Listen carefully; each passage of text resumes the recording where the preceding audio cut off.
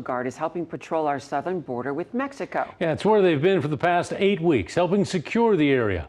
But what is the specific role they're playing? KETV News Watch 7's Bill Shammert is in Eagle Pass to find out.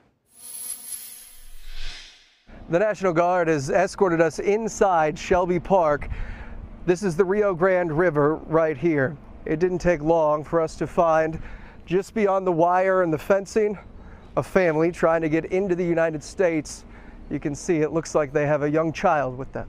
It's a sight they're used to seeing here in Shelby Park. Like so many others, this family will now be detained and, depending on charges, sent immediately back to Mexico or given a court date and released in the U.S.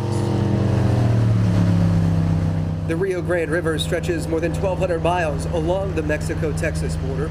The Nebraska National Guard is helping to observe less than 1% of that. So Nebraska operates out of static points. We have a Humvee stationed at each of these high traffic areas, and there will be a Nebraska personnel and a Texas personnel working together. They're stationed about 20 miles north of Eagle Pass in Komodo, but two of their leaders met us at Shelby Park to talk about their mission. So really we're kind of there to observe, direct, and report.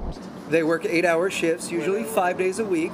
A Nebraska crew is on the clock and helping 24/7. Families are coming across using clothes and whatever means available to get across the wire that we have set in place, and then walking up to us and essentially giving themselves up.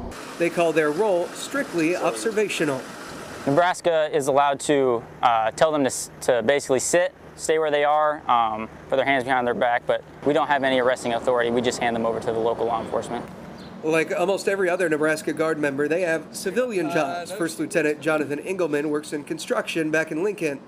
Some people want to get away from their civilian jobs for a little while. Some people, want to do Army stuff. Some people just like the camaraderie. Master Sergeant Andrew Cookston works with veterans across the state. He lives in Milford with his wife and kids. Miss you, love you. Hi. In December 2023, Shelby Park looked like this. It was a holding area for days when as many as 4,500 illegal migrants would cross. Officials say it's a perfect spot because of low water levels. And it's the reason nearly 3 dozen Nebraskans immediately volunteered to help. It's something we wanted to do, so we volunteered. It's just something bigger than ourselves. Obviously, things look a lot different here in Shelby Park, and with National Guard units from about half a dozen states stationed right in this vicinity, they believe they're a big reason why. Reporting alongside Eddie Messel, I'm Bill Shammert, KETV News Watch 7.